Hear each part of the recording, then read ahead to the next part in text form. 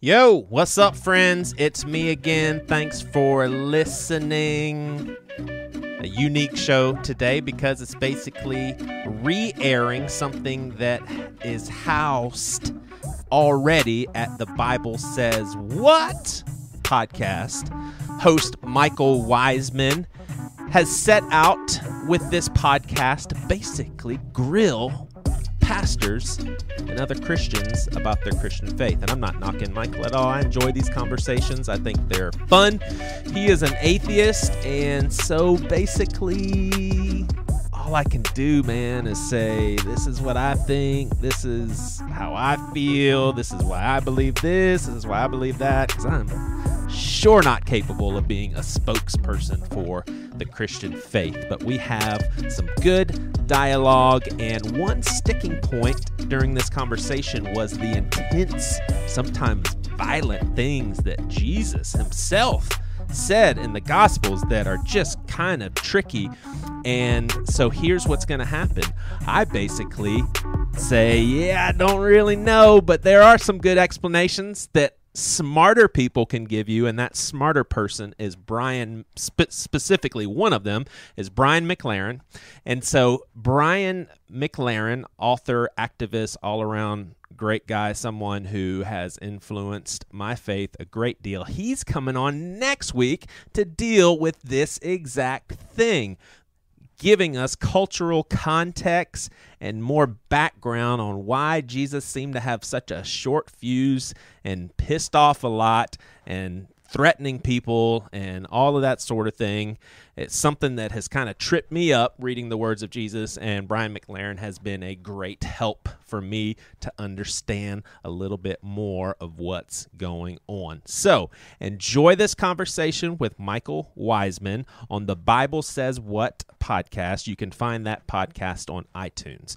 Before we do that, I do want to say that we, as Pastor with No Answers, we're on Instagram, and we would love to have you there. But here is what I would really like. We would love to share with the world. It's a little baby Instagram account. We just started it, but we would love to share with those followers some Pastor with No Answers listeners and give a little blip about you. That would be really fun. You can email pwnacontact@gmail.com to get more information. We'd love to do this weekly, honestly. And the Instagram account is @PWNApod. So I want to vent a little bit. There is a phrase that I personally would love to see removed from church culture, from church leadership, from church development studies, and all of that. I'd love to see it go. It's probably not going to go anytime soon, but I had a discussion about this very thing, and here's the phrase. Some of you that work in churches, you've heard it before, and it's this whole, if your church isn't growing, it isn't healthy, because healthy things grow. And here's the deal. The Chicago Bulls had some great teams in the 90s. Once the season started, I don't think that they added any players to their team. Maybe they did, but it wasn't a matter of, oh, they were healthy, so they just grew. It was actually someone adding someone to their team. But for the most part, the team just didn't naturally grow. They already had their basketball players, but guess what happened? They grew and grew and grew closer to each other. They gelled like crazy. They got better and better and better and really kicked some ass in the NBA. I think about my marriage. My wife and I, we've been together now since 2002, 18 years. We haven't added anybody to our marriage, but I sure hope that we are getting healthier and healthier. Or let's just take a house church maybe that has just committed to saying, you know what, let's have us 12 people hang out. In fact, that reminds me of the group of the 12 apostles that Jesus had. He didn't keep adding to that number, but I think they were growing as they hung out with Jesus. So my question is, why is numerical growth, why does that get to have kind of a monopoly on whether or not something is healthy? Can we just go ahead and get rid of this one? There are so many different ways, in my opinion, that things can grow, that people can grow, and honestly, way more important facets of growth than numerical growth. So, not only do I think this makes very little logical sense, but I also think that it just overlooks all sorts of different, like, I've got 4 kids. We're not going to grow our number of kids at home, but I sure hope that they are growing as individual kids. That's my little soapbox. Every now and then I got to vent to you guys. I've already shared to you why, and I understand this phrase, but I don't really like it. But, you know, who cares what I like and what I don't like? But thanks for letting me vent. On to my friend from the Bible Says What podcast, Michael Wiseman. You guys enjoy the show, and we'll see you, or we'll be in your ears next week with a very special episode with Brian McLaren that is kind of a follow-up to the one you're about to listen to. Love you all.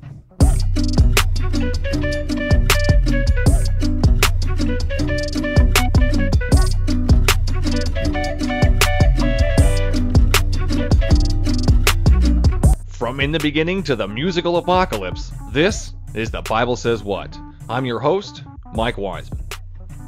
The ethnic cleansing of the Jewish people done by Hitler is undeniably disgusting and horrifying.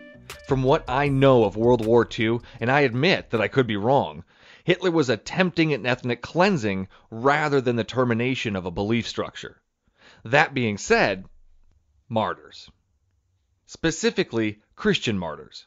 Why die for a belief in Christianity? Why not deny your belief in Yahweh with your words, but still believe in your head or heart?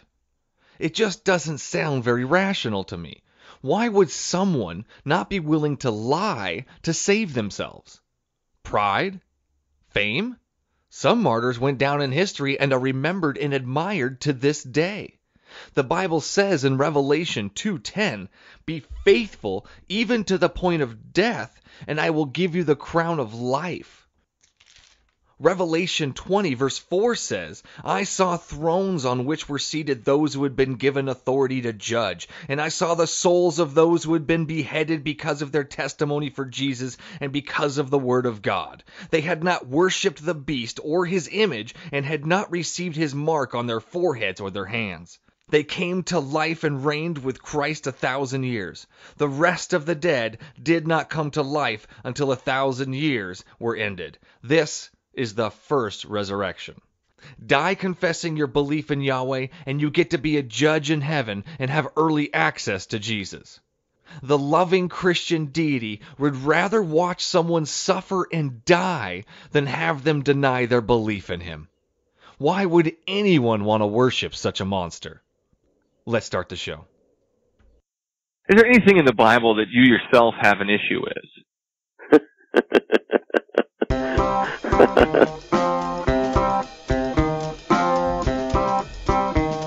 A divine blast. Bye-bye. I actually enjoyed arguing with you and stuff. God doesn't kill children. What do you think the Passover was? Are you reading a different Bible? No. You worship him because of the things he's done. Why can I not judge him because of the things he's done? Obey me or I'll kill your kids. It doesn't seem very well, that's brutal, isn't it? Yeah. Oh man, what a tough life. Today we have Joey Svendsen from the Pastors with No Answer. Pastor, I think it's singular, correct? Pastor. Yep. Pastor with no Hey, answer. we'll take on more pastors with no answers. We'll take on more. Bring it on. How you doing today? Good, man. Good. I was thinking about coming on this show just a little while ago, and I just want to go ahead and tell you my strategy is to annihilate all of your arguments with scriptures, because I have learned in the past that's the best way to talk to an atheist. Do it. Let's do it. I'm excited, man. Totally joking around, obviously. So how's the podcast going? Good, man. Good. I'm actually really excited about lots of guests coming up that are going to be super enjoyable. Got Science Mike coming on, honestly, to talk about the virus, which I think he has some pretty interesting thoughts, and a guy in the Christian hip hop world that recently came out of the closet, and then some good old fashioned debates about spiritual things. And yeah, so I'm excited. Lots of fun things coming up. It's one of the most pleasurable things that I do, for sure. Sounds like fun, man. Yep. I'm sure you know where I'm coming from. I'm sure you have a lot of fun as well. I do, man. I do. I miss it sometimes. You Yeah. know, we don't get to do it all the time. Gotcha. So what flavor of Christianity would you say you subscribe to? Man, let's see. I think that I don't care. I am around a lot of evangelicals, and yet I have had behind the scenes conversations with my lead pastor, the guy in charge, and he said he would probably consider himself not evangelical. So maybe I'm evangelical. I would say that theologically, belief-wise, I lean more towards what I have found to be the accepted beliefs in the ex-evangelical crowd, and yet I don't really like the actions of fundamentalist Christians nor the ex-evangelicals. It's almost like both, and the extreme manifestations of them, they have both become very dogmatic. You're either in or you're out, and you're out if you don't agree with absolutely everything that we believe in, and that just shuts down conversations, and it honestly shuts down learning, because if I speak out and say something that may be offensive to, let's say, the ex-evangelical crowd, but I'm honestly being sincere, and someone basically shuts me down and says, "You're a horrible person, we're never going to associate with you again," as opposed to, "Hey, did you really just say that? What did you mean by that?" And helping me and instructing me and teaching me where I went wrong with what I said. It's just crazy. Like it's almost like the cancel culture. I just learned that terminology, by the way, is alive and awake, man, and it shuts down learning for sure. So you're more of you just kind of go along with what you learn and what you think to be true as you go along with your Christianity. Yeah. You're So I don't know what I would call myself, but I would say that I follow the teachings of Jesus. And here's what I would say that my beliefs are based on. First, it's based on the fact that I think the most sensible explanation for the universe is a creator.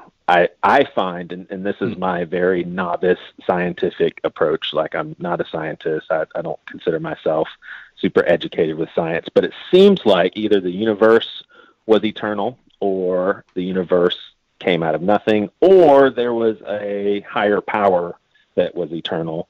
And for me, out of those three, the one that makes the most sense is a higher power that was eternal. It seems like there's got to be something smarter than us that did stuff that we can't really grasp, as opposed to an eternal universe. That just doesn't make any sense. And then obviously, if there was ever nothing, then there would not be anything right now. So I definitely don't believe in like a Big Bang sort of deal. So that's the first thing, is I certainly can't see a better explanation for the universe than a higher power. Second deal would be, there seems to me enough evidence that this Jesus guy actually did what he said and rose from the dead. I've studied a lot. I know both viewpoints, and I side with the viewpoint of, yeah, I think that dude rose from the dead. And so I'm listening to him, I'm trying to learn from him. And then the third thing is, I would say, experience, and what I have found to be things that have happened in my relationship with God. Now, I also am not like a lot of Christians who would say, I know for certain that I have felt God and have heard God. I would say I believe with all my heart, and yet I could also be wrong. But it is so real to me that I don't really think along the lines of whether or not Did that noise come to you too? No. Okay, I just heard something weird. I didn't know if it was on my end, but yeah, I feel like the experiences that I have had, they're just undeniable. Undeniable as in being Jesus? Undeniable as far as being real to me, and given that all of my life has been basically pursuing God through the lenses of Jesus and his teachings, I don't know what else I would call it.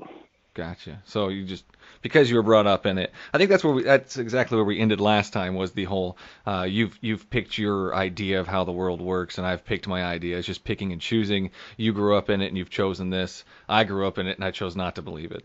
Picking and choosing. But right. Yeah, I mean, I understand that it's the universe is complicated, science is complicated. I don't understand a lot of it either, but I don't automatically assume that it's Jesus. I don't automatically go to Jesus right off the bat. Even though I've had a lot of history with this particular demigod, I don't follow it as a real thing. You do, and that's just where we draw the line there.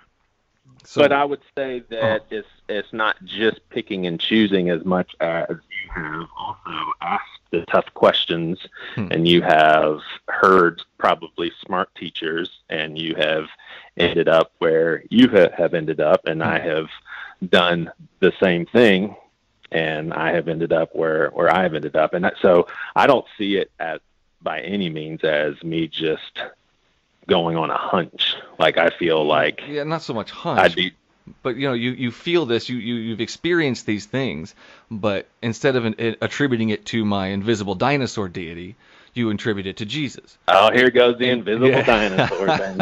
See, you don't know though. You said you like those people that what did you say? Felt God. You don't know if you've actually felt God. You don't know for sure, right? Is that what you were saying? Yeah, I would say that, but that to me, when I say that, I am speaking logic and science, because I cannot prove to myself or anyone else that what I heard was from God. I think it is the only honest thing for me to say is I could be wrong.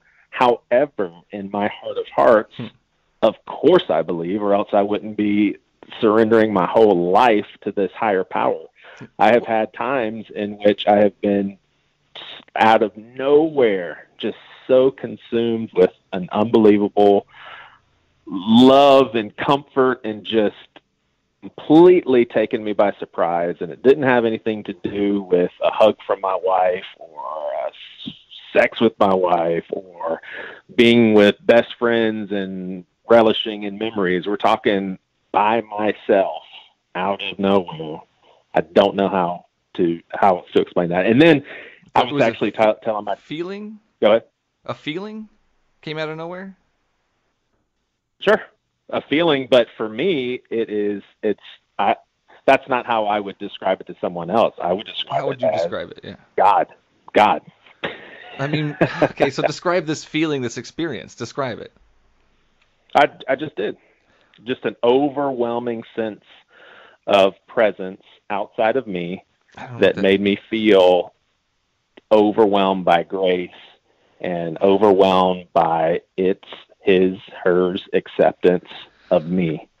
And to the point where in that moment, I feel like, what do I ever worry about? Why do I ever trouble myself and stress out about things? So you feel why do I lose relaxed sight of what's most important? I mean, it's just simply overwhelming. And so I think too, what we discussed last time as well is I know for a fact that I can't prove this to you. Yeah. I mean, so it feels like you're relaxed, like it's relaxing, it's calming, it's a peaceful feeling, is what you're saying.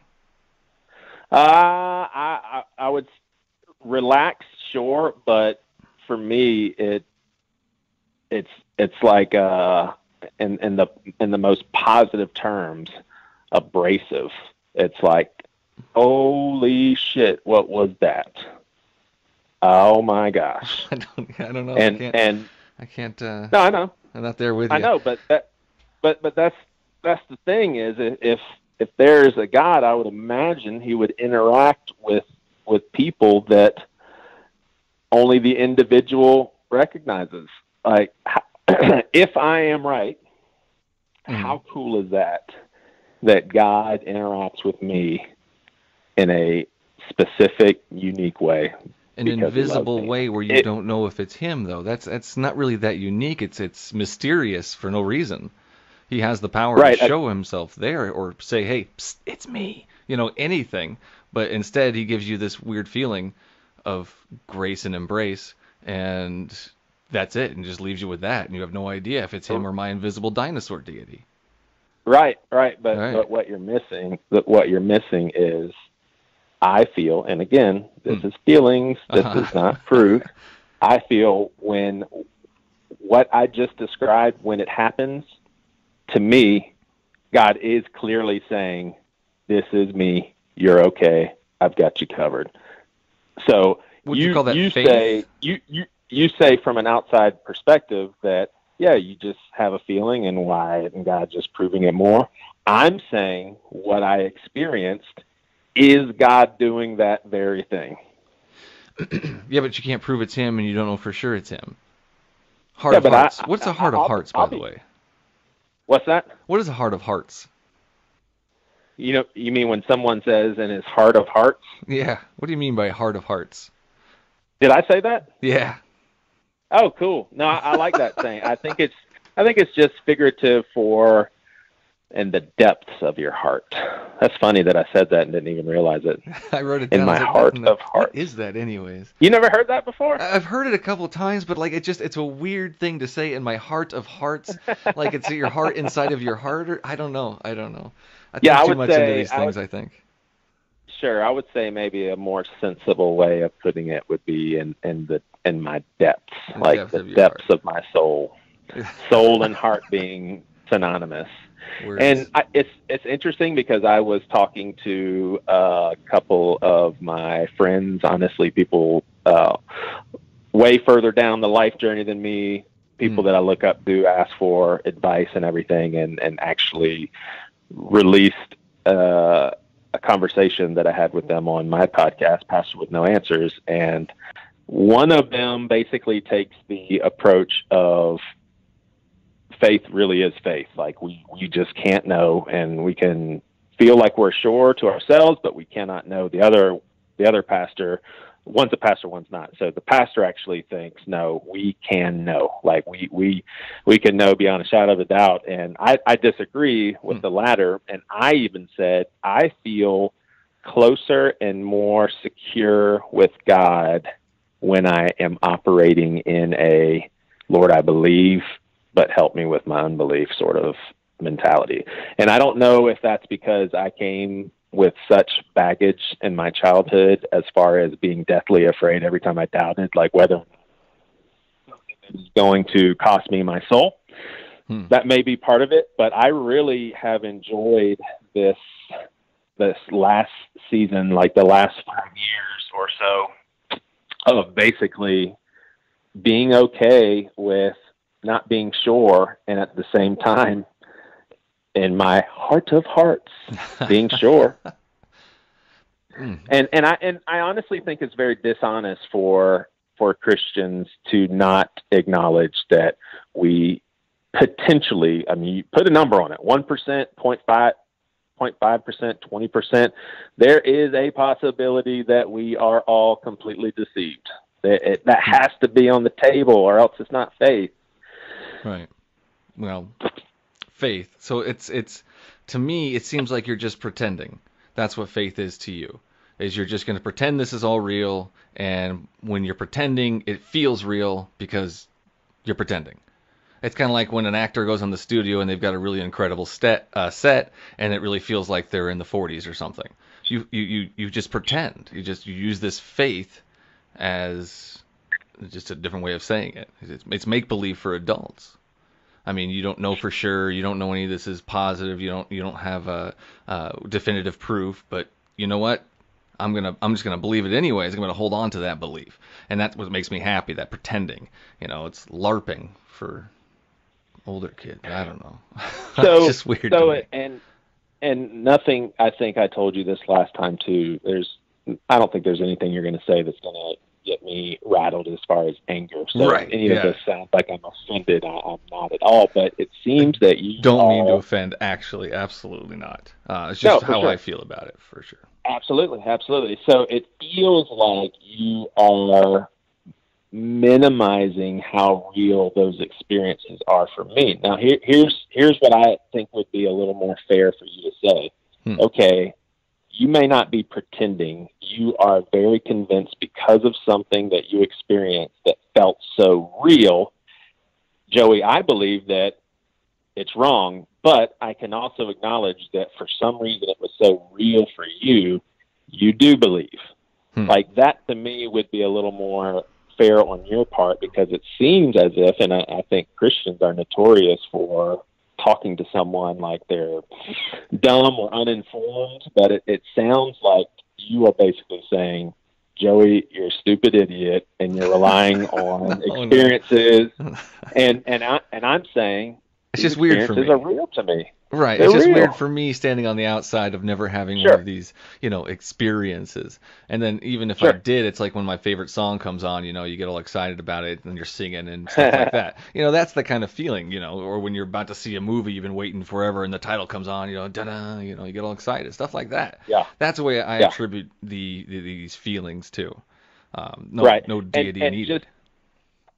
And just for discussion's sake, again, the feeling that I described is not me listening to a spiritual song. It's not me seeing a movie that moves me. It is none of the above. If anything, I think, and I'm talking this sort of experience that I'm describing has happened in my most doubt-filled seasons, in which I was scared to death. Like, I don't know if I still believe, or I don't know if I'm on a pathway of not believing. And if I don't believe, what does that mean? Because I've lived my whole life believing there is a God and there's meaning through that and everything. And in those moments, there's been times where it's almost like my consciousness is like, so what do you have to say about that, God? And that is the response, is an overwhelming sense of peace, love, acceptance, grace, and here's the thing too, for me, and again, I know that from your perspective, it's like, well, I don't understand that, and you can't prove it, and I get and appreciate and respect your point of view, but I also have other friends. For example, there's Dan Koch. He has a podcast called You Have Permission, and he is he is definitely more progressive in his beliefs, and I've heard him say the same sort of thing, that to him it is undeniable that he has experienced God. And so that also, to me, fuels the fire, and maybe it's a fake fire, maybe it's a real fire, but for me, when I hear other people that have had similar experiences, people honestly that are comfortable with walking away. Like, I don't feel like I even have that, because I definitely was brought up in some pretty unhealthy religious circles. And so I wouldn't be comfortable even saying I don't believe anymore and walking away. I'd be too afraid to do that maybe. But thank goodness that I'm not in this just because of fear. I'm in this because I really feel like I've experienced God. And again, I say the history speaks pretty loudly in the high probability of someone that was on earth named Jesus who died and rose from the dead. Like, I understand the counter arguments, but for me, the arguments are definitely overwhelmingly strong enough for me to believe in that. And so that's a huge component of my faith. So do you use the Bible to confirm these, or do you? What other sources do you use? Well, for me, I actually went through. I'll sound like a bragger. Like, I went through it was not. I always forget the word. What's the word I'm looking for when an education isn't accepted in this country? It's not. What the heck is that word? It's. So basically, I have a seminary degree that is not. All the listeners are saying the word. Yeah. Right now. I can hear them. I can hear them already. So it's not accepted in America. But for me, that wasn't the point. I didn't need a master's degree. I actually wanted to do it for my education. And so yes, I have read many things outside of the Bible. I actually do not believe in, I've actually heard some pretty silly teachings in someone saying, I believe the Bible because the Bible tells us to believe in the Bible. I'm like, what the hell did you just say?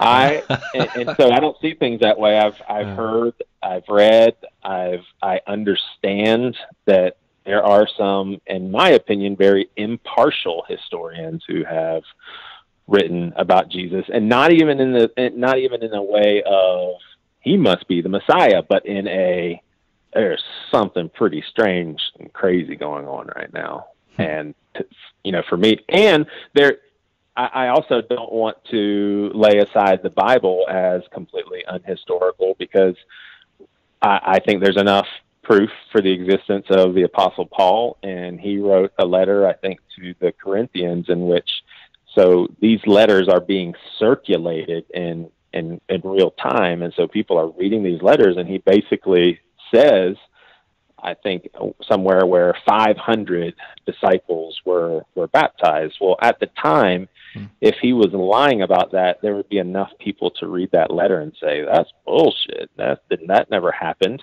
But those letters were embraced to such a degree that we're still reading them now. And obviously, that's not going to happen if someone is completely lying. And then someone could say, yeah, but what if Paul got together with a bunch of people and made up this huge lie? Well, it's still not going to go anywhere. It's not going to go anywhere, because at some point you find multitudes of people that are like, bullshit. And after 100 years, those people die out and it's done. Is done. There's no more continuing that lie. So for me, that sort of historical stuff, it would have been snuffed out a long time ago. Yeah, there's a lot of stories about crazy things happening with people that have passed down longer than Jesus. You've got all these old stories of old gods, for instance. They're still being passed around. Still, people believe a lot of this crazy stuff. So, I mean, technically, just because it passed down and survived doesn't mean, I don't know. So, I don't find that as a viable reason to believe it. Sure.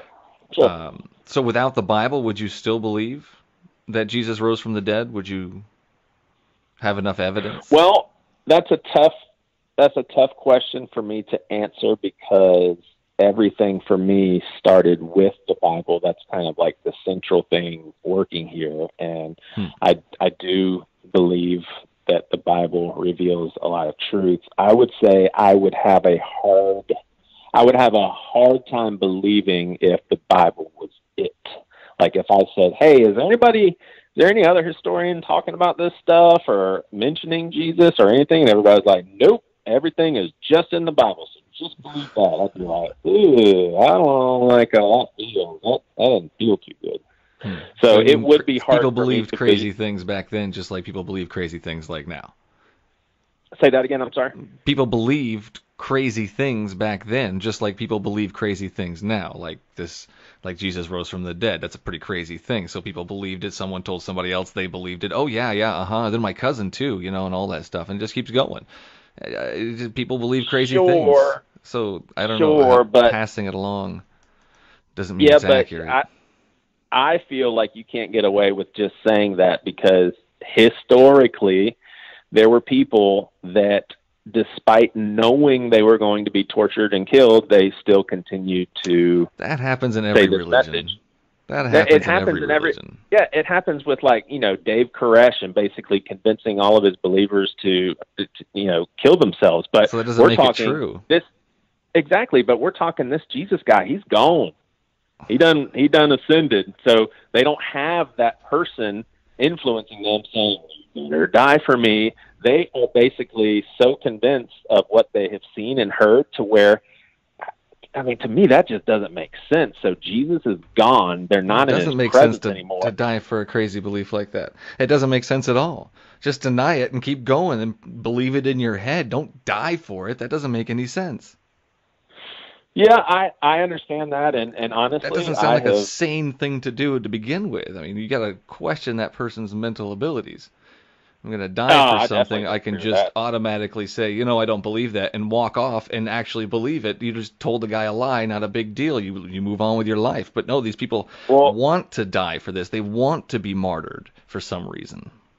Well, if you take that to its furthest degree, then everyone should have been draft dodgers, and everyone should stay clear of the military. I mean, that's a whole other everybody conversation. Could say, well, I mean, seriously, everybody could say, I don't believe in anything that America has done in the past, present, future, or I do support what they were trying to do with World War II, but I'm not going to tell anybody, and I'm surely not going to be a part of that.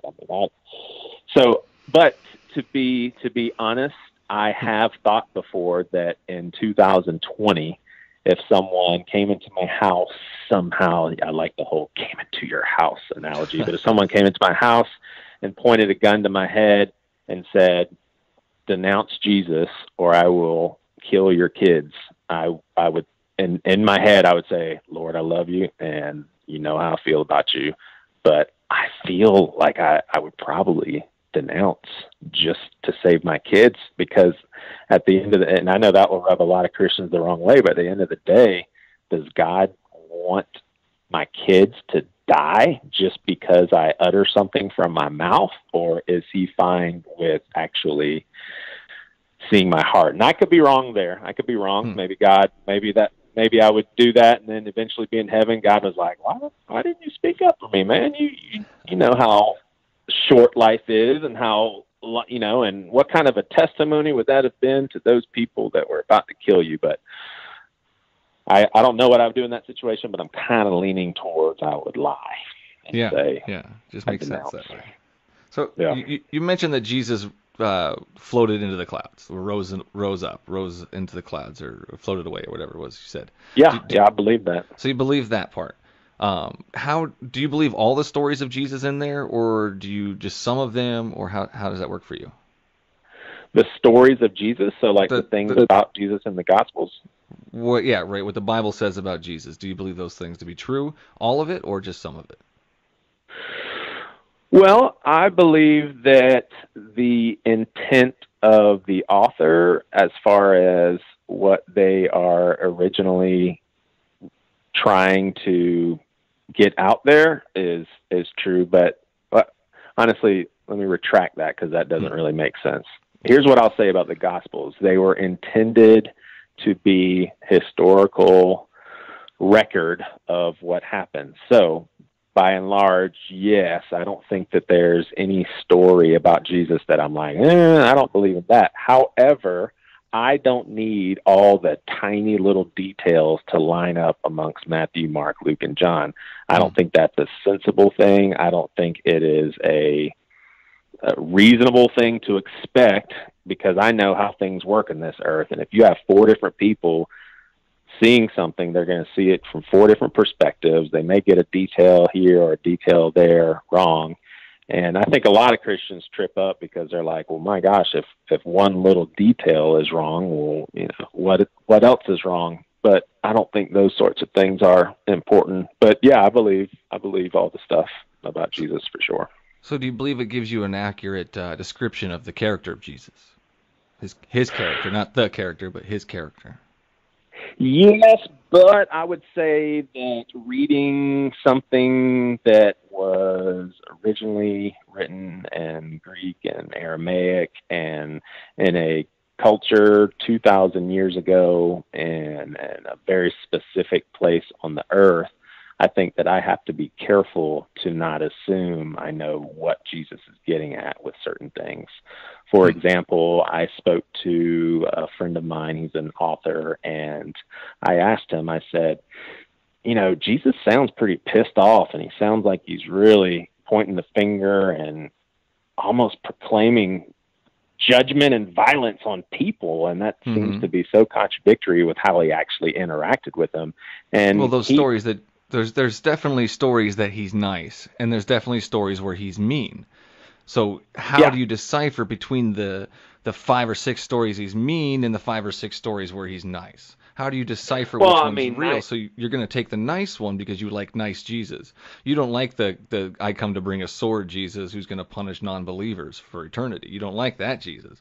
So you stick with the nice Jesus. That's what I'm saying. But you're putting me in a Christian box that I'm not in, though. So let me say this. First of all, I know where you're coming from with nice Jesus and mean Jesus, but Right. I say loving Jesus, and the stuff that don't seem loving, I will assume that I don't know what he's talking about, and that has been proven right. So, for example, the author told me, when Jesus is talking about a day of judgment, when people said a day of judgment 2,000 years ago, they're talking about war. I mean, they are talking about war. So it's very clearly saying that Jesus is going to come back and punish people. And then Yahweh's wrath. It's got all of that's in there. It doesn't say anything about judgment as war. Which verse specifically do you see the whole judgment as being war? When Jesus says it'll in day of judgment, that's what I'm saying. That's is it. My whole It life, doesn't say war though.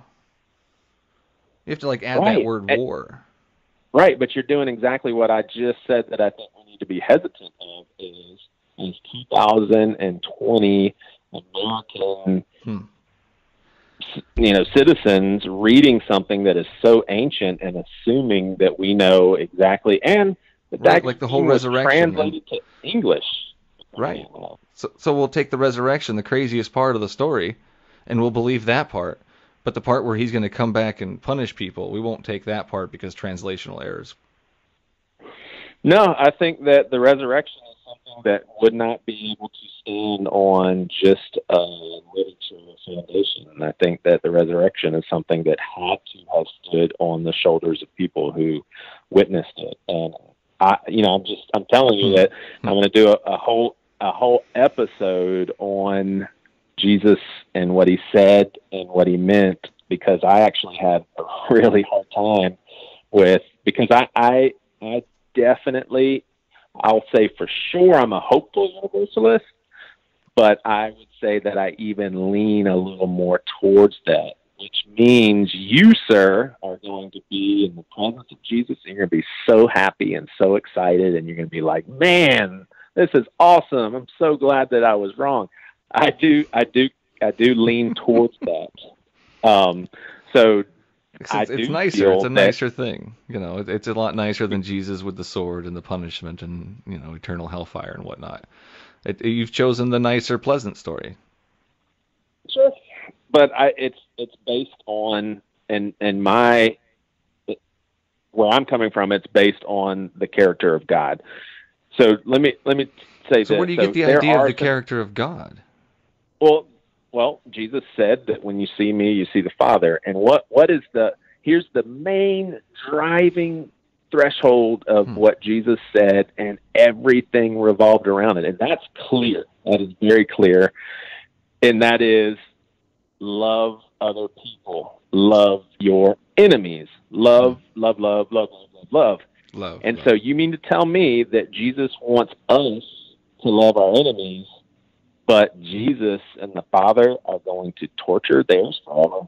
That absolutely makes no sense. And so I spent a very long time just accepting all those very scary stuff about God, because I felt, well, that's just what the Bible says, and I believe, and I just accept it. Well, now I'm at a place to where, wait a second, a lot of the stuff just doesn't make sense of the character of God. And on top of that, there are very, very smart men, way smarter than me, such as Richard Rohr, and everything he says I don't agree with. Brian McLaren, everything he says I don't believe with. But these are dudes that are way more studied than me, know the Bible way more, know the history and culture way more, and they do believe that Jesus will save everyone. So it's what not are they saving based him on just from, though, if not hellfire? From death. Just death. Those death. who don't believe are just going to die, and then the people that do believe get to spend eternity with shiny, happy Jesus. No, I'm saying that everyone gets to spend eternity with Jesus in paradise, which, well, not paradise. Like, I believe there's going to be a new heaven and a new earth, and all the good things that you get to experience now with earth, like friendships and entertainment and art and beauty and creation and all of that stuff, you're going to be able to experience that forever, but without the heartache, without the stress, without the hatred, without the unforgiveness, without death. So I'm going to be forced to spend eternity with Jesus. I don't have a choice. No, I believe that when you stand, and I just for the record, if you have a lot of atheists listening, I recognize that a lot of this is like, good Lord, he's living in La La Land. But you know what? I really do believe this. So it's a nice way to put it. I believe that you will stand before the throne of God, and you will be so overwhelmed with love and so captivated by how in the world can I be this loved, and recognize that this entity is the one that created me, knows me more than I know myself. You're not going to be forced. You're going to be like, I am so glad that I am loved. So I don't think of it at all as you're going to be forced. You're going to voluntarily decide that. So where are you getting the idea that I'm going to be standing in front of him with being, Care Bear stare style love just thrown at me? Where do you get that idea from? Where's that concept come from? Thrown at you? No, I believe that right now it is existing now, but how things are set up, we're not able to receive it in its fullness. It's not thrown at you. You're going to be in the presence of God. Where are you getting this idea, though, that the presence of God is an overwhelming sense of love? I told you this is what I think. Right, but where are you getting that from, though? Like, where's this idea, this concept come from? I guess I don't know. I don't know what you're saying. I believe that. Why do you believe that? Okay, well, I'll go back to the beginning of the conversation, in which I definitely believe the most plausible explanation for the creation No, not of the that. universe. No. Why do you believe that the presence of God is an overwhelming sense of love? Why do you believe that concept? Because of the history of people who interacted with Jesus and basically surrendered to torture, because of, again, the history of Jesus dying and raising from the dead, and that being a very real thing that, sure, some people could say it never happened, but you gotta ignore or put to rest a lot of evidence in the camp of it did happen. And so now I'm looking at the teachings of Jesus and what he says, and I believe that some of it. If God is love, then it transcends what I can even understand. Right, you have to take out parts that he's not loving. The parts where he's not loving, you have to take those parts out in order for your loving concept to fit. That's what I'm seeing here. What parts? Well, like Jesus comes back with a sword to punish non-believers. There's one part. Jesus to punish non-believers. That's what it says. Let's see, Luke. I have come to bring fire on the earth, and how I wish it were already kindled. But I have a baptism to undergo, and how distressed I am until it is completed. Do you think I came to bring peace to the earth? No, I tell you, but division. That's Luke 12:49 through 51. Kind of diva-like. He's going to bring fire to the earth. Matthew 10:34. Do not suppose that I have come to bring peace to the earth, but I have not come to bring peace, but a sword. For I have come to turn a man against his father, mother against his blah blah blah. 2 Thessalonians 1:7 through 9. This will happen when our Lord Jesus is revealed from heaven in blazing fire and his powerful angels. He will punish those who do not know God and do not obey the gospel of our Lord Jesus. They will be punished with everlasting destruction. Jesus will be doing this punishing, according to 1:7. So that's where I'm getting it from. The Bible. Well, yeah. Well, a few things. First of all, do you think that evil is going to be completely extinguished by just waving a peace flag, or do you think it is something that will have to be taken by force? I think creating evil was probably a bad idea to begin with. And then, according to Revelations, not only does he create the evil, but he releases it on purpose to be set upon the earth. On purpose. According to what? Just Revelation. It's in Revelation. I can't just remember the verse exactly right this second, but I'll look it up. Anyways, so it is in Revelation. He releases the serpent, the dragon, Satan, upon the earth for 1,000 years. Why? So at the end of it, he can show off his powers by stopping him at the last minute before he destroys his favorite city. It's a pointless drama. And that's what's in the Bible. That's what the Bible says. Yeah, I mean, once again, you're assuming that you here's an example. Did you know that when Jesus talks about fire and judgment and all of that, that culture had no concept of hell? It wasn't even in their radar. All through the Old Testament leading up to Jesus, hell was not on the table. It was not something that people feared. It was not something that people even had a concept of. So now what you're doing is you're telling me that when Jesus says these sorts of things, the people are hearing it as, burning forever. Yeah, Matthew 13:42 talks about a fiery furnace with weeping and gnashing of teeth. Matthew 25 talks about an eternal punishment. So yeah, these people had it there. At least the authors of these books did. They were talking about it. Have you heard Yahweh is in word hell, Gehenna? destroying bodies and souls. That's Matthew 10:28. Yahweh is in hell, destroying bodies and souls. Matthew 10:28. Matthew 8:28. Yahweh is in hell, destroying people's souls. 10:28. Matthew 10:28. That's a great verse. I love that one. Matthew. Let's go to that right now. That's a fun one.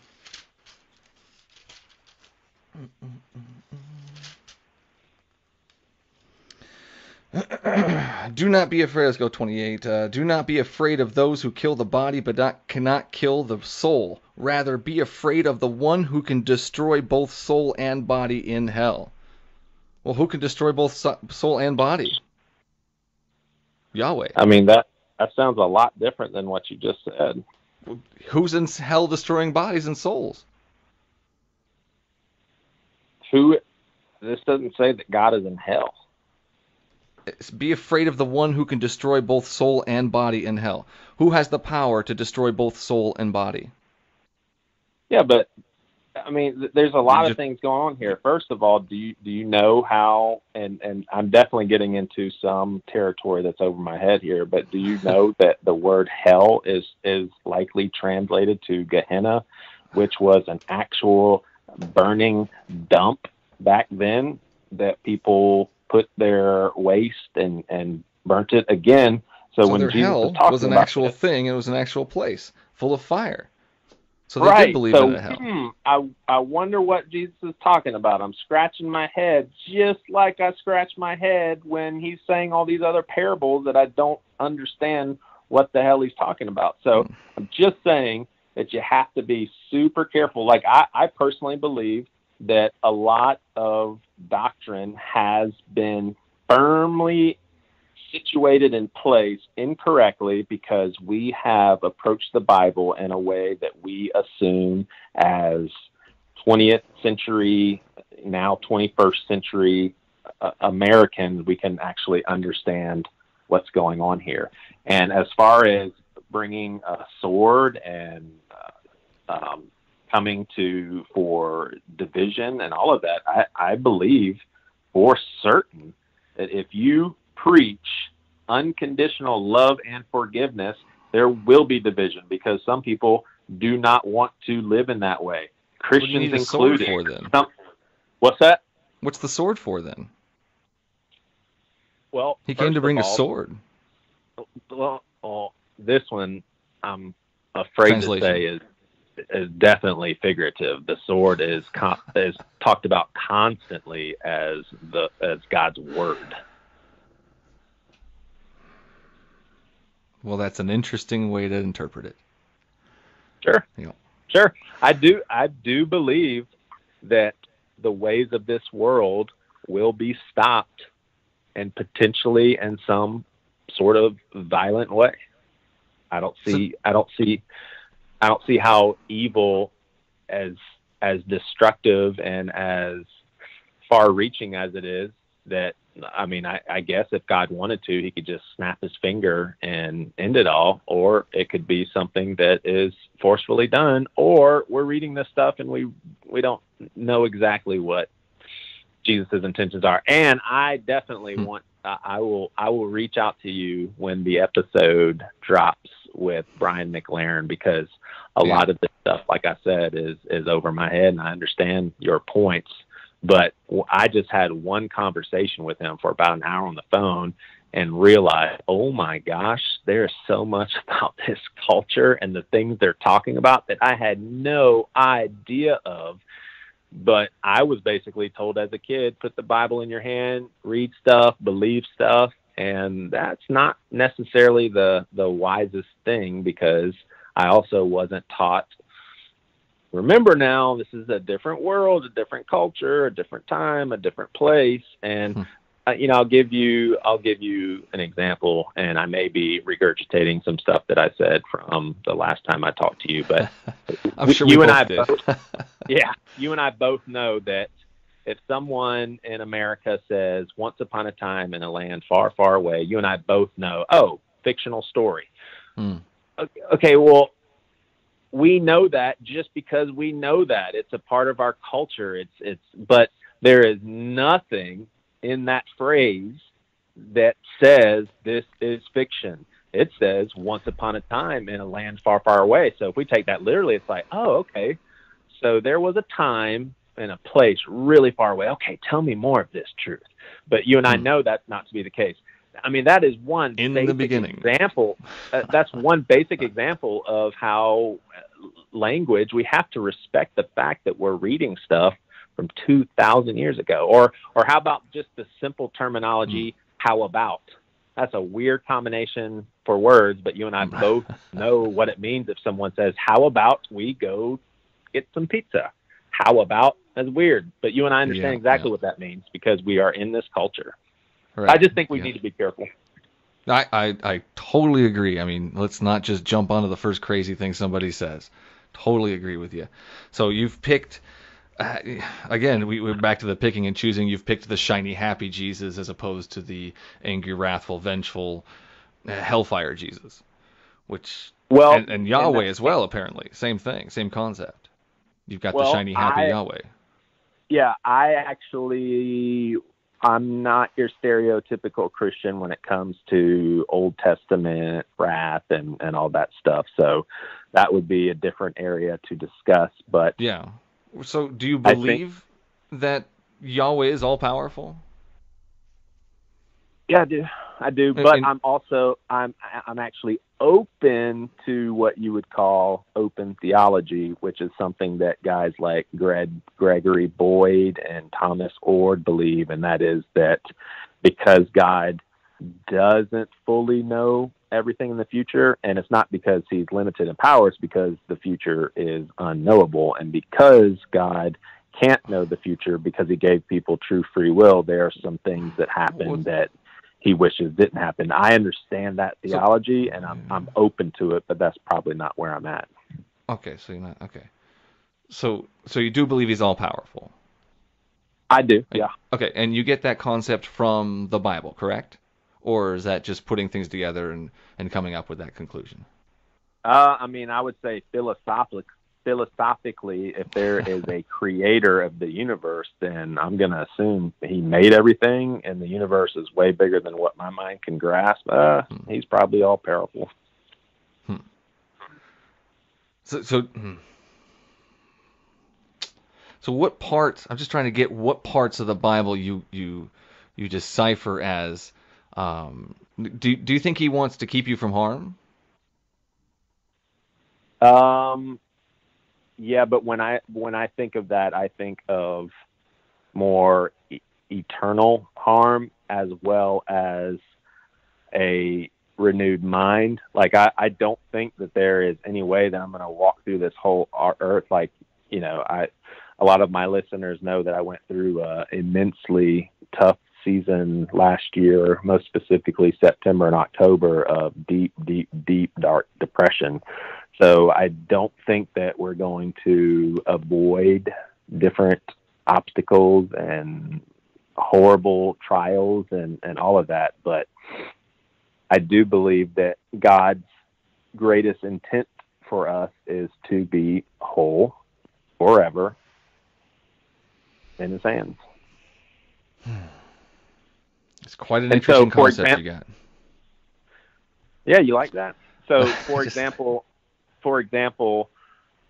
there's a guy named Pete Enns, and he's another Christian that a lot of people would call a heretic, but he says that in those stories where the Israelites said God told us to slaughter all the men and all the women and all the children, he said the Israelites are telling their story. What that means is I can speak for myself that there are definitely times in which I thought that I heard from God, and I definitely did not. So for me, it is not out of the question for they didn't hear right from God, just like Christians in the 1950s didn't hear right from God when they didn't believe that black people should share the same restrooms. I mean, that's a despicable, racist approach to life. Well, the Bible and a actually lot of promotes them slavery, though. The Bible itself is pro-slavery. Love the Lord your God. But obey the Lord as your slaves obey their masters. I mean, yeah, but you're making a huge jump again from that history and what that meant back then to what it's still slavery, man. It's still somebody being owned as property, and it's not a good thing. And Yahweh, being an all-powerful, smart dude, should have known that throughout history this would be used against people. This would be used to hurt people. Well, you do know historically how slavery ended, right? Yeah, wars and whatnot. We stopped it. It was a major influence of radical Christians, most of them nonconformist to the institutional manifestation of church. I mean, that was at the forefront of slavery being put. Still, it was being used by Christians to support slavery, regardless of the separate Christians that were trying to stop it. What was used? What are you saying? The Bible and these verses that to own slaves and even gives you instructions on how to own a slave and what to do with them. These Bible verses were used as proof. All right, so let's say I visit another country and slavery is a very accepted thing, and everyone doesn't make it right, though. It doesn't make it right, but do I have the best bet of infiltrating that village and having influence by saying, this is wrong, this shouldn't be done, stop it? Or could I maybe teach radical love between a slave and a slave owner, encourage that? He came down and said no shellfish. You don't think he can come down and say no slavery?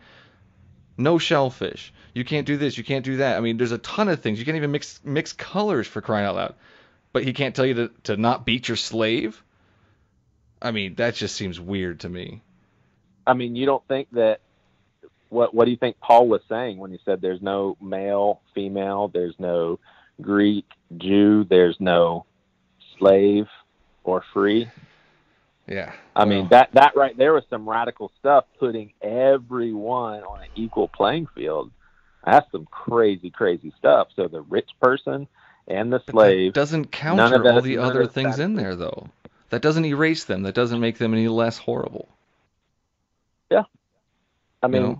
and you were saying that the Israelites got it wrong. They heard wrong from Yahweh when they went in and killed women and children and I'm saying there's for crying out loud.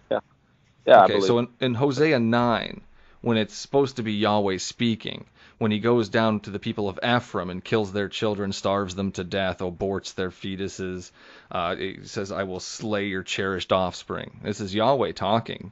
Do you think they wrote that down wrong, or was it actually Yahweh doing this? So it says, say that again? It's Hosea 9, let's just go 11 through 17.